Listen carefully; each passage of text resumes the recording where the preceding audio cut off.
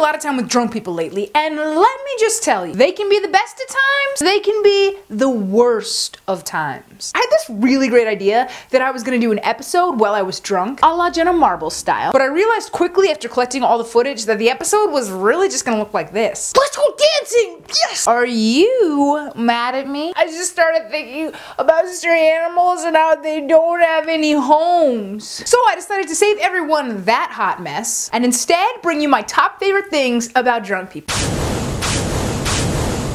The first telltale sign, and one of my favorite moments to witness, it's when you're out with your friends and one of them starts swaying mid-sentence to the music. Now the music's been on at the bar all night, but for whatever reason, alcohol, this is the moment they miraculously start to hear it. Yeah, I love that movie. It had Meryl Streep in it.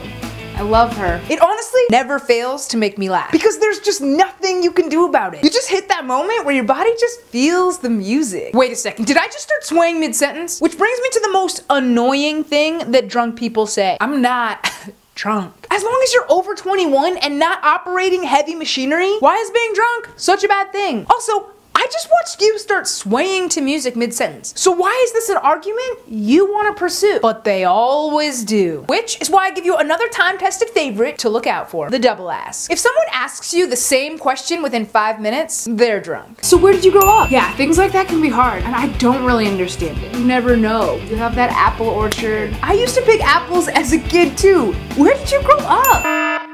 You're basically caught after you do that. And there's no way to get out of it. You're so right. I did ask you that already.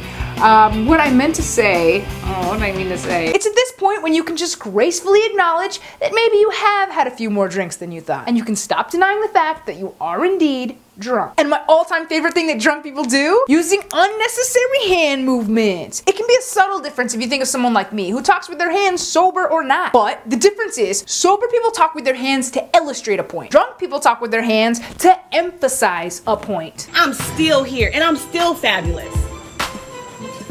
Well, you better preach now. Right? Fabulous. Gone with the wind, fabulous. Okay?